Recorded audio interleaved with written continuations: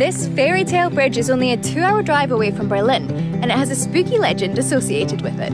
One of Germany's most photographed spots, this Devil's Bridge is finally open again after months of renovations. It's one of many devil bridges across Europe, most built during medieval times.